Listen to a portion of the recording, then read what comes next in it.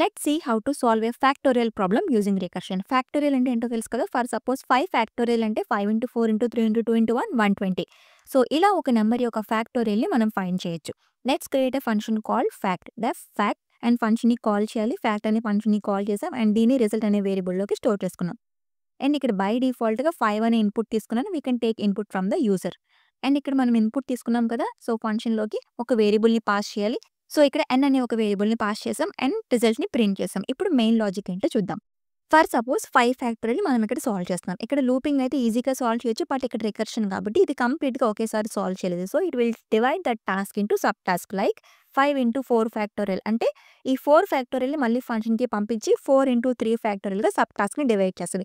Again this 3 factorial will divide that task into 3 into 2 factorial ఇలా up to so on 1 into 0 factorial. So 0 factorial is a base case which will always return 1. So ఇప్పుడు ఈ 1 అనేది మళ్ళీ 1 ఫ్యాక్టోరియల్కి return చేస్తుంది. So 1 into 1 1 and ఈ 1 అనేది మళ్ళీ 2 ఫ్యాక్టోరియల్కి return చేస్తుంది. సో 2 into 1 2 అండ్ ఇలా up to so on 5 into 4 factorial వరకు వస్తుంది. సో 4 ఫ్యాక్టోరియల్ అంటే ఎంత 24. So 5 into 24 120. ఓకే, సో ఇది బ్యాక్ ప్రాసెస్. సో ఈ కాన్సెప్ట్ మనం ఇక్కడ అప్లై చేద్దాం. Return n into fact of ఒక్కొక్క నెంబర్ని మనం మైనస్ చేసి మళ్ళీ ఫంక్షన్లోకి పంపిస్తున్నాం కదా. So n minus 1 that's it. ఇప్పుడు ఎగ్జిక్యూట్ చేసి మనకి అవుట్పుట్ వస్తుందా? No, it will throw an error. ఎందుకంటే మనం ఇక్కడ ఏ బేస్ కేసు ప్రొవైడ్ చేయలేదు. సో ఇక్కడ మన బేస్ కేస్ ఏంటి 0 factorial. So if n double equal to 0 return 1. 0 factorial will always return 1. ఇప్పుడు ఎగ్జిక్యూట్ చేసి మనకి అవుట్పుట్ వచ్చేస్తుంది కదా. సో ఇంకేంటి వీడియోస్ కోసం ఛానల్ని ఫాలో అయిపోండి.